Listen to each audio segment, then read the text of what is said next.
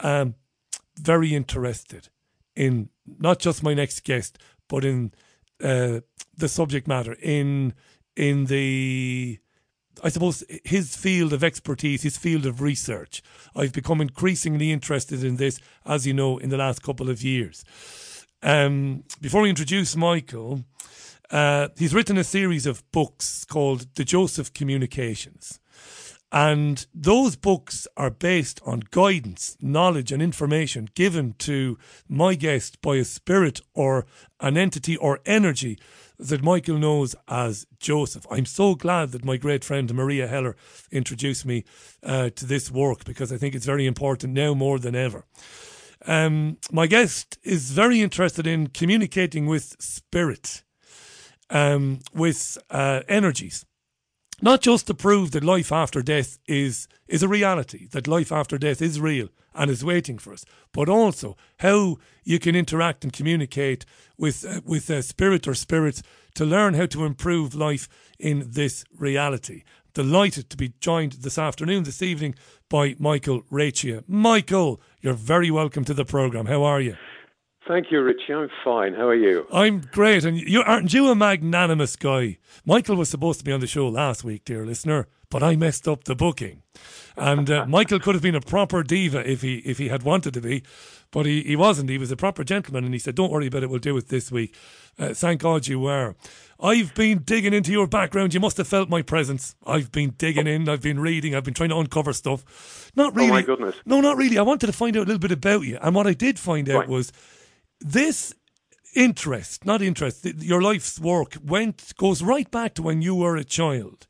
Yes. Because you had an interesting, you'll tell us the story, but when you were a kid, you became interested in dying, death, and what comes next.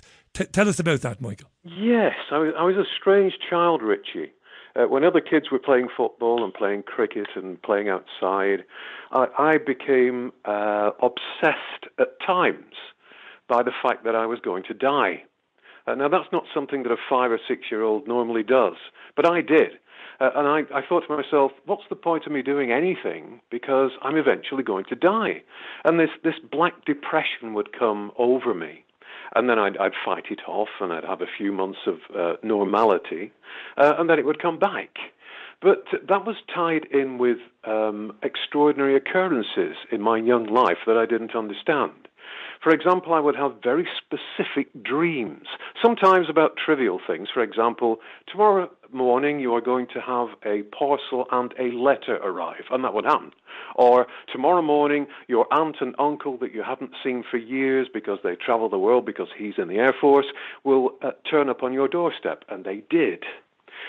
Sometimes I would wake up in the morning and see a figure sitting in my bedroom chair that would slowly fade away.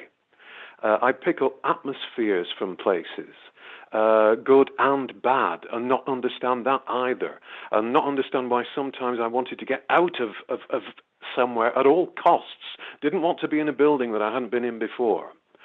I was extremely sensitive and extremely shy. If you looked at me, I would blush, and didn't realize that this sensitivity was a sensitivity to alternate vibrations, if you like, to higher vibrations.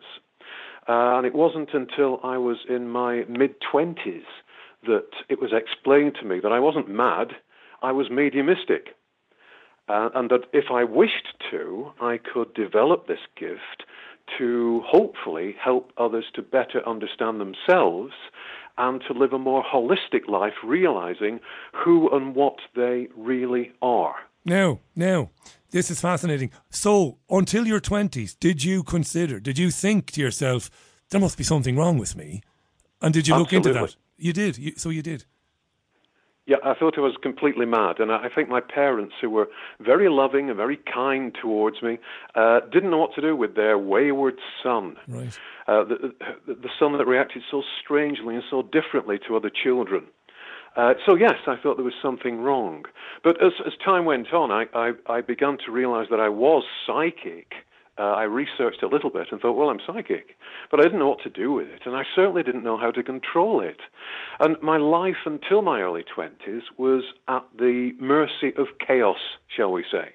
Right. But then as soon as I connected to my mission, if you like, in life, things began to make sense, and I was put in the driving seat of my life for the first time. And I took control of my life for the first time. And I made progress for the first time. All because I was suddenly who I was supposed to be and understood what was happening to me. I can imagine there was a great peace came over you when that happened. Yes, it was a long process. It first happened to me via an aunt in Blackpool, near the seaside, of course,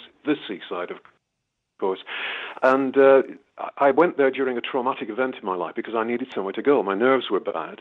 And on the Saturday night, my aunt and uncle, who I knew were spiritualists, said, "Do you want to come with us to the spiritualist church?" Now, at that time, I was a staunch Catholic, and I thought, no, this is evil. This is the devil's work. I can't go. Right. But my nerves were in such a state that I couldn't stay at home alone in the house. And so I found myself being shepherded, my aunt on one side, my uncle on the other, into a very pleasant room that was filled with old ladies who were offering cups of tea and cakes.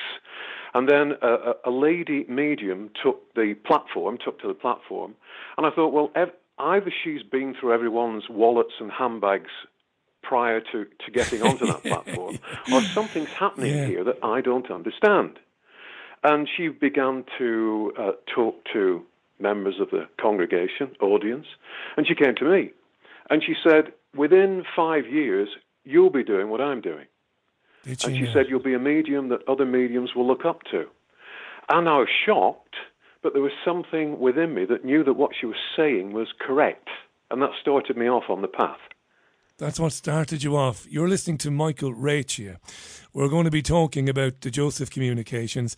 The website is thejosephcommunications.co.uk. Michael has been explaining fascinating this on what happened to him when he was a child, his interest in death, those experiences he had, seeing energies in his bedroom, figures in chairs, knowing things or being told that things would happen, and then they happened, feeling there was something wrong with him for many years, only to discover that of course there wasn't anything wrong with him, that he had a talent or a gift, if you want to put it like that.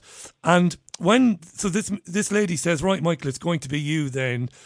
You're going to make this journey. You're going to take these steps. Did you become more sensitive? I've never asked this of anybody like yourself. As you got older, did you become more sensitive to energies and to things happening? I began to join the dots from that point onwards. And the next stage was to contact, I didn't know it was going to happen, was to contact my spiritual teacher. So having been told that I was mediumistic, I began to visit various spiritualist churches, because that was the only place where you could see mediums operate, and to make my own mind up as to whether some mediums were good, some mediums were not so good, whether this church was for me, this church was not for me. And I visited a church in Great Harwood in Lancashire, and a very stern-looking gentleman, as I was sitting in the audience, came up to me and said, would you like to be in my circle? And I very timorously said, well, I'm not sure what to expect. And he said, well, me. Every Wednesday. Come and sit. It's an open circle. Come and sit, and you can help develop. And so I went to this circle on a number of Wednesdays, and Bruce, for it was he, an ex-naval man, and a very straightforward medium who, had he not got anything to say to anyone, would say, I've nothing tonight, so that's it, folks, we're going home. He was superbly honest. During one of his sessions, or after one of his sessions, I looked across, and various different people would come on different nights. And there was a lady sitting opposite me, and I thought, I know you. You're a nurse. And I'd never seen this lady physically before in my life. And over a cup of tea, we got to talking, and she invited me to her home to meet her husband. And she said, look, you've got a gift. She said, if you want to develop this gift to help others, then I will sit with you. But you have to understand that once you place your feet on this path, you can't take them off again. It's a lifetime commitment. It's a sacrifice. It's a life of sacrifice. Now, do you want to do it? But the other thing was, I discovered, as she told me about her life, that she had been a nurse during the Second World War. And there was this instant reconnection with somebody that I'd known beyond this life. And I sat with Joan for 7 years. I was working for an advertising agency at the time. So every Sunday afternoon, I would go and sit in her front room, and she taught me how to meditate. She taught me how to tune in. And the amazing thing was that when I started to see higher vibrations, when I started to communicate with discarnate spirits, it was arranged so that I could begin a message, I could begin a narrative, hand over to Joan, she would see the same thing, hand back over to me, and I would round off the message. We saw the same people. We heard the same voices. And you can imagine how that boosted my confidence in what I could do. That and it rubber stamped the fact that you weren't unwell. I mean, that's very important. I mean, because that stuff lingers, doesn't it? I mean, you'd made your peace with all that, but it still lingers. I mean, you still have the occasional thought, well, what's really going on here? Because I don't know very much about this. I'm very open to it. I used not to be open to it. I was never rude, but I had no interest in it. I didn't believe it. I'm wide open now to learning about it and listening to people like yourself, because I believe you to be sincere. I know some energy healers, and I've met one or two mediums, but I'm not being negative now. Don't think I am, but I've got to address this elephant, because my listeners will kill me if I don't.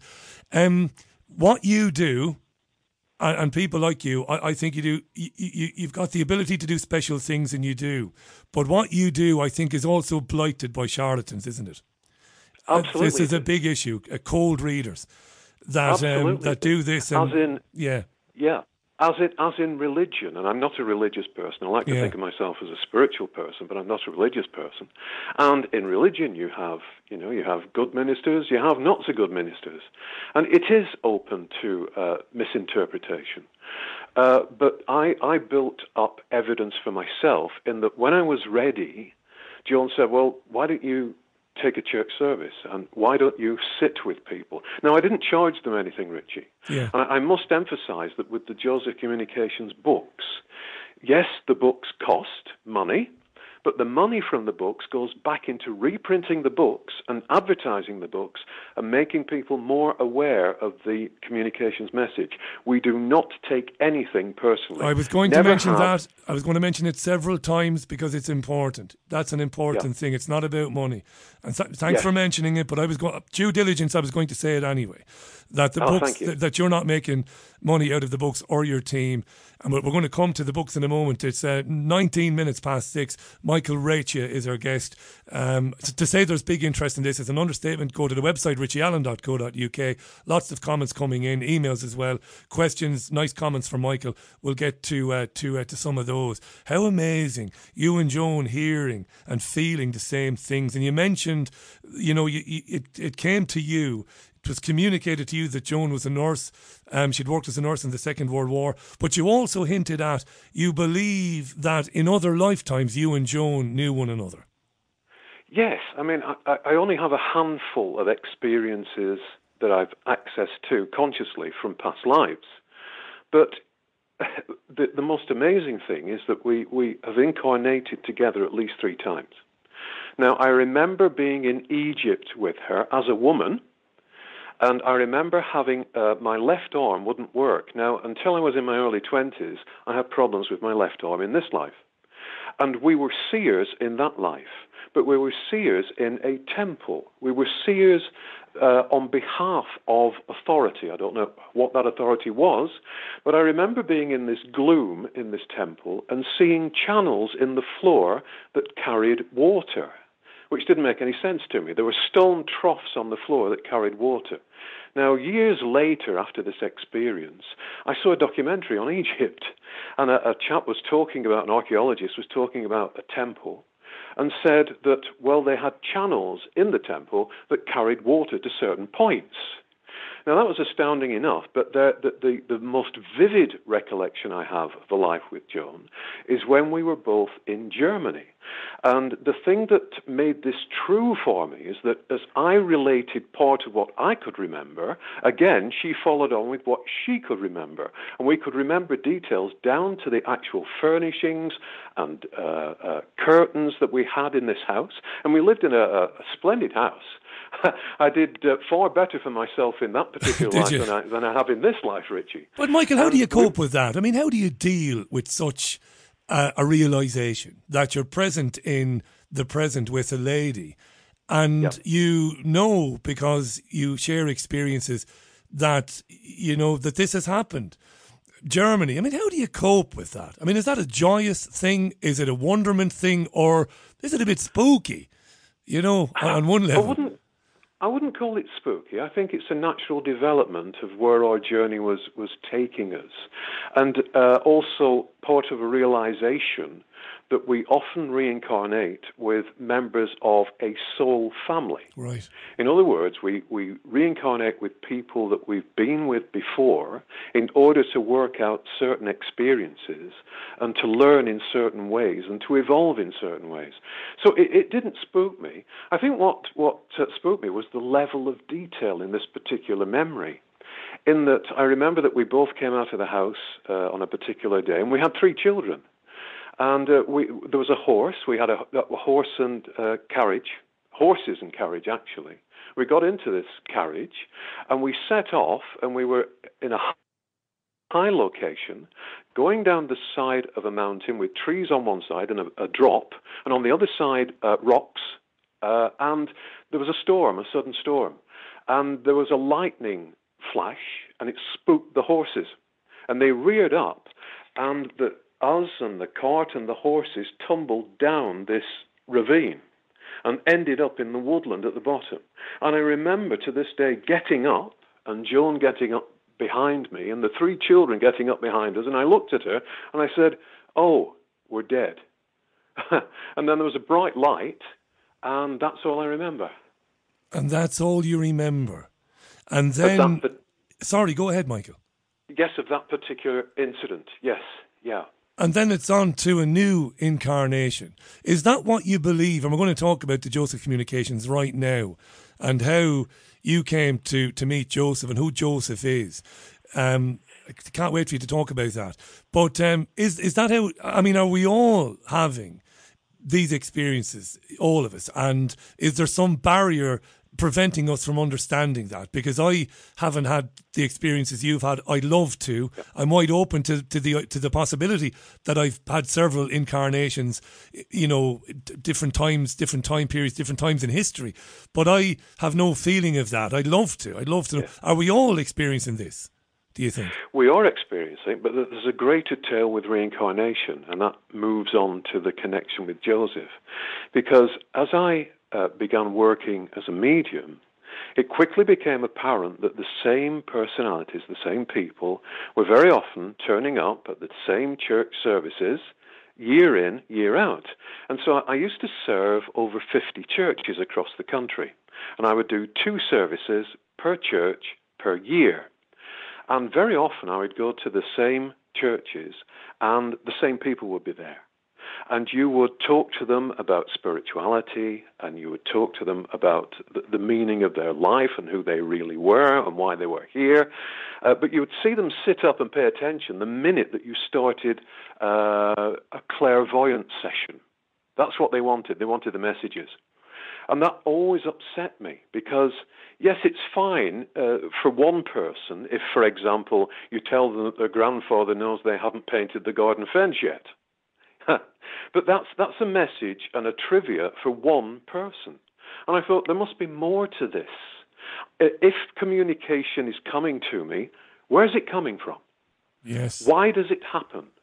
What's the purpose behind it? And that was always my quest to answer those questions for myself and then hopefully on behalf of others. And I became so tired because in my particular case, it takes a lot of energy to do what I do. I became so tired at 2 points during my mediumship that I actually stopped. I thought, this is pointless. I mean, I had people coming to my home. I was booked up 2 to 3 months in advance. I would have people ringing me at all times of day and night saying, well, you told me this and now I'm standing. For example, I was once given 3 letters, 3 digits from a registration number for a new car for someone. Someone was saying, look, you're about to buy a new car. Here are 3 digits from the registration number. Later that day, the lady rang me up. She'd already had 3/4 of an hour, a session with me. And she said, I'm standing in a garage. There are 2 cars here. They both have the same 3 digits. Which one should I choose? And I thought, this is not what it's about. It's not about that, yeah. It's not about that. And so the path to Joseph came about because I thought that I knew everything about Joan and she knew everything about me. She was like a second mother. Her husband was like a second father to me. And then one day a great sadness came across her, and she said that she had gone into trance. I'd never realized that she'd been a trance medium, and that her best friend at the time had written down by hand these amazing messages that had come through about life, the universe, and everything. And her friend had unexpectedly died. And at her funeral, she'd asked her friend's daughter if she could have that handwritten book of notes. And the daughter, who was part of a particular clique religion, said, no, this is the work of the devil. I've thrown it on the back of the fire. Nice. And Joan was at a loss, and had been for many years, because she felt that information had been lost. Now, by that point, I'd been working professionally as a medium for a number of years, and I thought, hang on a minute, I don't think it is lost. I think I can connect with the communicator, and I think I can bring it through again. And so a friend of mine, a member of what Joseph describes as the Band of Light, there are 4 of us. There's myself, my life partner Jane, David, and Tony. And David had wanted to be part of a spiritual project for a long, long time. And so I said, look, we have an opportunity, I think, to connect with whoever Joan was talking to and to bring through this higher vibrational information on behalf of humanity. Shall we try? We were both working at the time, so when we could, and sometimes it was only once every 2 or 3 months, we would go up into his attic, turn the lights off, put a cassette in the recorder, and I would attempt to tune in. And on the first occasion, there was a lot of grunting from me because I wasn't used to working with this person. But at the end of the session, I was absolutely exhausted. But we had a chapter. Every time Joseph came through, he delivered a complete chapter for one of his books. Word perfect, apart from the initial grunting, which was my fault. And we looked at each other and thought, this has got to get out somehow. This is of great importance to humanity. And so I then got together with my life partner, and there were 3 of us, and there was more power available, and we sat regularly, and pretty soon we had the first book, Revelation. And we thought, well, we've got a book, but we're a little fish in a very big pond. How are we going to get this book out? And we were told from the personalities on the other side, as it were, look, don't you worry about that. Get it published. Leave the distribution to us. And so in faith, we published the first book. And then we sat there with a pile of books. And in the first 2 weeks, we sold 2 books. Right. And we thought, what on earth have we done? What's going on, yeah. But then we connected with Tony, who has a fabulous place in Lancashire called the Sanctuary of Healing. And he said, why don't you... he got hold of one of our books. Somebody gave him one of our books. And he kept nudging his wife. He read it all one night and kept nudging his wife and saying, Sheila, this is amazing. And what's even more amazing is that these people are just down the road. And so he invited us in. And we decided between us that we would give credence to what was happening by taking Joseph on the road, as it were, and by holding public trance demonstrations at which people could ask questions of Joseph. Because for all people knew, we could have been making all this stuff up in a little room somewhere and typing it out and churning it out and publishing it. So we held a number of public trance demonstrations. And Joseph, I would stand up. Now, my legs were locked into position from the moment that I stood up to the moment I sat down. I'd close my eyes, I'd take one breath as Michael, the next breath as Joseph, if, and he would talk for an hour and a half to an hour and three quarters. Michael, hang on. A friend of mine who I invited. Michael, hang on. Sorry. This is mind-blowing to me. What does that feel like? First of all, it's I've never spoken to anybody who's had this experience, that the books have come through Joseph, who is no longer with us. He's an energy, he's a spirit. And so many things to ask you about that. There's going to have to be a part 2 of this conversation, of course, with your permission, because this is amazing. But Michael, please describe the physicality. When you are in trance and Joseph is using Michael to communicate, where do you go? What happens? It's very weird and very difficult to describe. I used to think when all this began that I would, as it were, feel these words coming out of my mouth. I would think, at any time, Michael, you can intercept this and you can stop it. And on several occasions, I attempted to do so and then realized that I couldn't. I could not regain control of my voice box and my movements. And it feels it's sort of like being in a dream. At times, I would be standing behind myself, looking over my own shoulder. But the first time, I was very wary of being taken into trance. I was invited to do trance work, and I thought, I don't like the sound of this. I'm going to lose consciousness, and I don't like losing consciousness. Yeah, who does, yeah. And the first time I was taken into trance was not by Joseph, but by one of the other personalities from the soul group that Joseph is a part of. And we were driving back from a holiday. Fortunately, Jane was driving, and I was suddenly taken over, and I found myself not sitting in a car, but standing in a beautiful cathedral looking up at this wonderful vaulted ceiling. And I looked ahead, and at the same time as this was happening to me, someone was talking through me to Jane. And I looked ahead in this cathedral, and there was a statue of an angel, a tall statue of an angel on a plinth. But as I looked at it, it was moving. It was alive, and I was fascinated. And behind the angel, to the left and to the right, were two doors. And I knew that if I went through the door on the left, I'd go.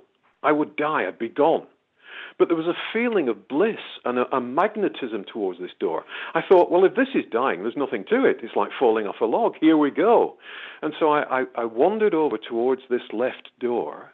And at the moment that I reached it, in the car, the person who was speaking to Jane said, just a minute, Michael's going somewhere he shouldn't go. And in my vision, he suddenly turned up in front of me and said with a raised eyebrow, where do you think you're going? And I said, well, I'm going through that door. And he said, no, you're not. Turn round. It's not your time to go through there yet. And so I turned round, and then he completed his address to Jane. And then I was taken out of trance, and I found myself back in the car, very woozy, and then was instantly taken into trance again by another member of Joseph's soul group. And this time I found myself on a grassy bank. Beautiful, beautiful flowers, this grassy bank, and I was looking across a valley towards very beautiful buildings. There was a purple building in the distance, and it was turning slowly in the overall sunlight, is the only way I can describe it. And as it turned, I could see that the parts of it weren't connected, and yet it was a whole building. It was just rotating slowly in the sun. Something in the future, maybe. Something in the future. Were you some place that has yet to materialize? Maybe something futuristic. I think I was in one of the spiritual realities. Right. I don't think it was Earth at all. I think it was a higher vibration.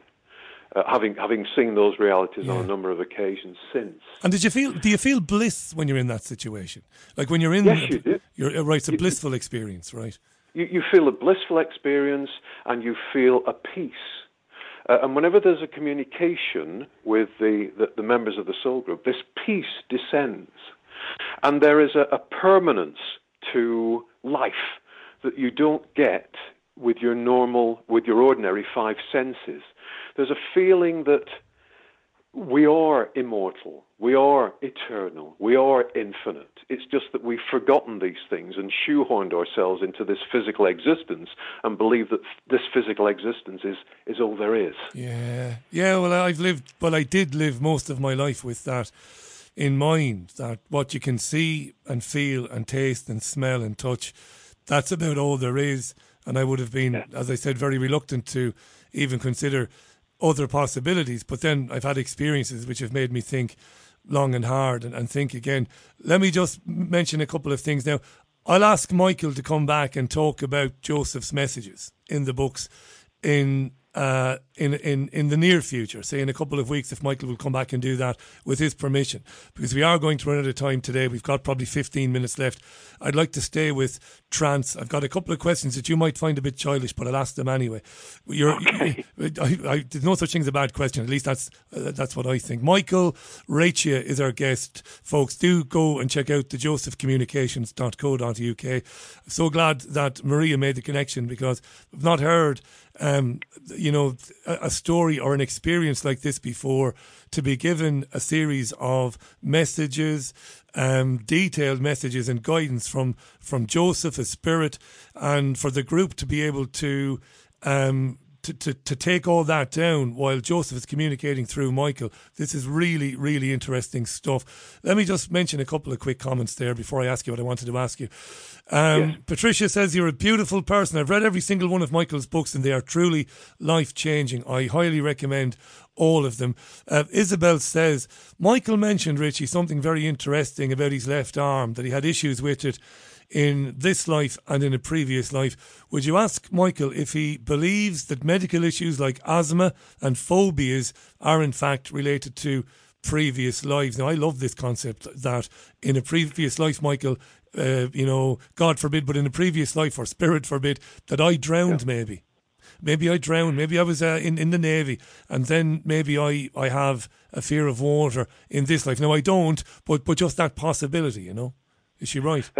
It's very strange that you should mention that, Richie, because that exact phobia came up many years ago in a reading that I was holding for a young lady.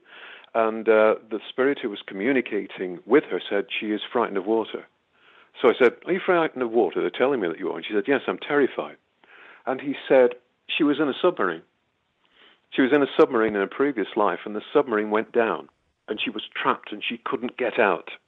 And will you explain that to her? Because that knowledge, hopefully, will take away that phobia in this life. Now, we've all got phobias. I've got so many, I can't mention them all, Richie. And I think that's to do with my sensitivity, to other vibrations. But on occasion, yes, the severe things that happen to us are echoes of the past. Because as Joseph says, when we come back into this world, if you like karma, now that's a vast subject, but the traits that we have put into the atmosphere via our previous lives are still there. We haven't cleared them away. And they have a magnetic quality to them, as does our particular vibration. Our individual vibration, there's no other vibration quite like it. And our vibration attracts similar vibrations. So when we come back here, clustering around us are the vestiges of things that have happened to us in the past that have not been resolved or put to rest, as it were. And so it's a bit of a dangerous passage coming here, which is something we can perhaps comment on the next time around. But we do attract tendencies from our own past and unsolved situations from our own past and unsolved, what can I say, trends from our own past the minute that we reincarnate here. So, and as we grow older and our energies grow less vital on this level, then those tendencies, it's easier for those tendencies to cluster around us and to have an effect on us. But we can do something about it. We can negate them, but we have to understand that they're there. Now, that's fascinating. I did a TV gig years ago, and I was introduced to a medium who I found to be very sincere. I have to say, looking into your background today and digging up all that dirt that I didn't manage to find, and of course I wasn't doing that. I was just looking, for some background we could talk about and stuff. But yes, I trusted him, and he knew nothing about me, and I had never spoken about this to anybody. And he said to me, you are a strange one. He said, Richie, being a very tall guy, you have a real serious fear of heights, don't you? He said to me.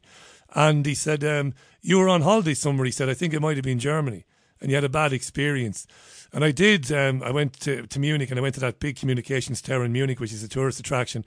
And I hate heights, and I got to the top of it and had a bit of a panic attack, and very embarrassing when you're a big, ugly, baldy, tall guy like me. But he knew that. And he said, I can't quite figure it out. He said, I don't have the actual information. I'm not getting it, he said, but wouldn't be surprised, he said, Richie, if, in a previous incarnation, that maybe there was something, maybe you fell from a great height, or maybe you're in a plane crash or God knows what. And I thought, wow, and that's, it was very revealing. That it was very interesting to me. And again, of course, being a skeptic, I tried to figure out how and who told him, but of course nobody told him. He intuitively knew that. Michael Reccia is our guest. Let me read some nice comments from people, and then I'll ask you about spirit and this trance, because I was going to ask you, is permission sought from the physical person? Because that's an interesting one. I'll ask you about that in a moment. Keely says, fascinating, Richie, is Michael. I have a friend who channeled a book via her spirit guide. That's very interesting. It's called The Spirit of Life in Ibiza. Most of it is written in rhyme, relating to current events. She wrote the book 5 years ago. Kay says, I'm loving the chat with Michael. I thought I was imagining seeing figures until I started describing to my neighbour. I described to my neighbour a woman that floated through my lounge one day and disappeared into the wall. Before I could finish the description, my neighbour finished off the conversation by saying, I'm delighted because I've seen the same woman and I haven't seen her for a few years. How amazing. What an experience that is. And Cookie says, I heard that how you die goes with you. So what is happening now to our elderly in such pain, they might take it with them. And just to finish off the comments, a very good friend of the programmes, energy healer called Peter Ebden, former World Snooker champion, gentleman and a scholar. He says, fascinated listening to Michael, says Peter. He might, if he hasn't already, take a look at the books of the late Tony Neate from the College of Healing, who channeled a higher energy called H-A. That's fascinating stuff. Huge interest in you being on the programme tonight, and people are loving it. You are listening to Michael Reccia. If you haven't done it before, get to the josephcommunications.co.uk. Look at the series of books. Michael and the team don't get a bob from the sales of the books. The money goes back into restocking and advertising the books. So this is great stuff. So spirit or the energy who wants to communicate through you, you've given me the impression you're in the car with Jane, doesn't ask your permission, Michael. I genuinely mean that would concern me, because that to me says that you could be open to that happening with an energy that isn't as benevolent. Well, permission was asked. Oh, was it? Okay. At an earlier stage. And at every stage in my development, they have been respectful enough to ask permission. And I'd also have to say that motive results in the vibrations that you attract toward yourself. So my motive is always to connect with the highest source that I possibly can. And I always begin a session when I know that I'm going to begin a session by saying, the G word, the God word, is a dirty word at the moment, isn't it? People have abandoned the G word. Yeah. Now, you can call God source, you can call God creative energy, but I have absolute belief in that higher power. And so I align myself with that higher power before I allow any spiritual contact to be made, knowing that in doing so, I'm protecting myself, and that the information that comes through is from the highest possible vibration, the highest possible source. And likewise, I close myself down afterwards so that I can operate, hopefully, for what passes for normal with me on this level following a session. So yes, permission was asked at every single stage, including when I began to work clairvoyantly. So I was expecting it, and the reason that I was taken into trance in the car was because, as I mentioned earlier, I was terrified of going into trance. From being a child, when I had my tonsils out when I was 5, and I wasn't prepared for being put on the operating table and somebody putting a sucker on my face, and I struggled. I can still remember the doctor shouting, "Stop struggling, child." And since that time, I've had a phobia, which is lessened now, of losing consciousness. And so the prospect of handing over my consciousness to someone else and me, as I thought, going into oblivion for a while was not a pretty one, was not a happy one for me. I can imagine. And so they took me into trance unexpectedly, having asked permission that I would do the trance work, to show me that I wouldn't in fact lose consciousness. It would just be a state of altered consciousness, and then I would be brought back safely into my body and mind. You're listening to Michael Reccia, and you're as fascinated as I am by this. And of course, some of my listeners are bored by some of my questions because some of my listeners are much further along the road in their own understanding than I am. But we have a great saying in Ireland. It's called "tough shit, Paddy." And sorry for swearing, but that's the way it is. It's my football, and I decide who plays. But no, it is new to me, and I'm sure you've heard these questions a million times before. The josephcommunications.co.uk. Here's a question I've been dying to ask you. I believe something very wrong is happening in the world. I believe that there are people who want to take humanity into a place that's very, very dark, very ugly. It's enslavement. We can call it so many different things. And I wonder, in the last 2 years, because I'm just an ordinary bloke and I feel the weight of it sometimes. And you might talk about the weight now. You might talk about energy and the weight and the atmosphere. I feel the weight of it and I get a bit upset. But then I get over it. You know, I go out and I do something. I imagine somebody like you, somebody as sensitive as you are, and that's just based on what you experienced as a child. That's obviously not left you. You're still incredibly sensitive. I imagine it's even tougher for you, these types of times.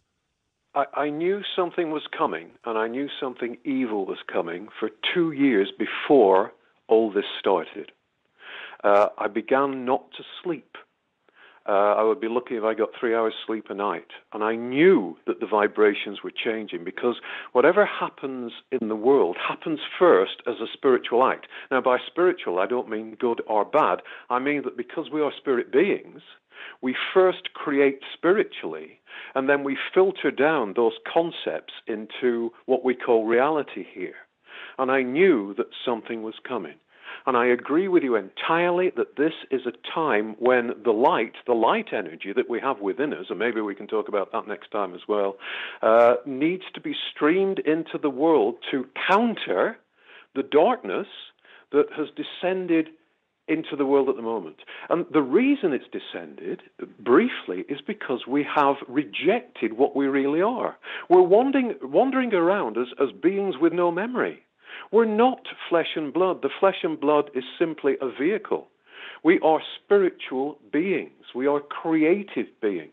And if you shut that out, if you deny that, and instead worship materialism, worship control, worship supposed earthly power, worship supposed earthly riches, and they take the place of what you really are, you're left with the chaos that we see around us at the moment. And what is your instinct? What is your feeling about the chances of turning it around? I mean, you said what needs to happen. I heard you loud and clear, and some good friends of the programme have been on and said as much as you've said. So that's fine. You know what needs to happen. How confident are you that there's enough of us left? I don't mean us as in there's enough of me and you left, but there's enough people left who can connect to what we really are in order to turn this around. Well, we are working to do our bit to do that. If you've researched me, you will have come across the World Meditation Alliance that we put together, where once a week, twice a week now in the UK and once a week in the US, as many people as we can gather together sit with a very specific intention to act as conduits for the light energy that can change things here. There was an experiment in the 60s. They call it the Maharishi effect. And I should know which city it was, and I don't. I think it was New York, but I'm not sure. And 7,000 people meditated for a month and directed their thoughts to that city. During that month, the crime rate went down, the number of accidents went down, people were healed inexplicably in hospitals without medical intervention. And what we intend to do is to link as many people worldwide as we can to get that light in. The problems that we have began spiritually. The solution has to begin spiritually. We cannot tackle it solely on a physical level. It won't work. We have to tackle it at source. And what is wrong is at source, is at heart of so many souls at the moment. And they have become obsessed, bewildered, entranced by supposed power, by supposed control. And all these things are illusion, but they don't think so. And you have to wonder if a soul is putting all their energies into controlling others, all their energies into amassing power and money, how long do they think they're going to be here? You know, it would be a very enlightened soul that could buy their way out of eventual physical death. You know, you have to wonder what's going on in their minds. But there again, there's a clue, because it's going on in their head minds. We have two minds. As spirit beings, we have the head mind, which is the lizard mind, which is the calculating mind, which is the fight-or-flight survival mind, and we have the heart mind. And the heart mind is the connection to the source energy that we are a part of. And one of the things we teach is to reconnect to the heart mind, to move consciousness from the head down to the heart and to receive spiritual information from the heart that makes the path forwards clear and true and honest and kind and loving. That's a great place to leave it for today. The josephcommunications.co.uk. The website is lovely, by the way. Go and check it out. You'll see the series of books there given to Michael and Michael's team, his group, by the Spirit Joseph. Next time we can talk about the messages contained within the books for sure, and certainly about the light work that you talked about earlier on. You've been listening to Michael Reccia. Michael, it's been a real pleasure. It's been a real gift, I think, and a real tonic to be, to hear you. When often a news show like this is often bogged down by talking about things that are not nice. This has been nice. It's been enlightening and very interesting. And I hope in a couple of weeks' time, even very early June, if it suits you, holidays permitting, that you come back and we maybe do 90 minutes and we talk a bit more. But I've really loved having you on. I would love to do that, Richie. Can I just very quickly, it'll only take a second. Go right ahead. If people want to see current soul messages from the group through me, they can find them on the Joseph Communications on YouTube. I should have said that. The channel, of course. Thank you. I should have said that. Yes, the Joseph Communications on YouTube. I've been watching the videos myself today in preparation for our chat. Check that out on YouTube as well. Michael, thank you. And if not later tonight, first thing in the morning, I'll send you an email and we'll make a date, as it were, for our next conversation. Thanks for your time. I really appreciate it. Thank you so much for having me, Richie. You take care of yourself. Bye, Michael. Michael Reccia, folks, the josephcommunications.co.uk. Big shout out to Maria Heller for connecting Michael with the programme. Maria was saying, got to get him on, Richie. And Michael's a very humble guy, because I just wouldn't know, because this is all new to me. I'm like, who's that chap? And then I began to read about the books, and I see that there's a huge following and the YouTube channel, lots and lots of interest. Lovely. And I look forward to picking that up again in the future with Michael, and those topics with people like Mark and Peter and others. It's important, I think, we talk about these things going forward. There's a cliche for you. Going forward, moving forward. That's corporate speak, that crap, isn't it? Who needs that on a Tuesday? Thanks for all the messages, by the way, that came through. Nellie says, great stuff for Michael, brilliant stuff. Eckhart Tolle talks about this in his book, The Power of Now. I have to say, the oft-mentioned future Mrs. El Frago herself is an ardent collector of books like that, Nellie. And it's to not to my annoyance. I'm never annoyed. I'm not like, but it's every other day there's a book coming through the letterbox, from second-hand bookshops and all sorts. Yes, she's gathering quite the collection of books on these subjects. Ephesians 6:12 says Colin. Thank you, Colin. Absolutely. Paul is not convinced. Paul says this is all part of the new age religion, says Paul. This will be the new world order's religion. That's Paul's take on it. Thank you, Paul. I'll read them all out. Tracy says don't leave it too long to have him back on. We'll get him back on early June, Tracy, if not before then. Sounds like he's up for it. I'm certainly very interested in having him back. That's it for me. Thanks, Jackie. And thanks again to Michael Reccia. Lovely to listen to Michael the last hour. The website is thejosephcommunications.co.uk.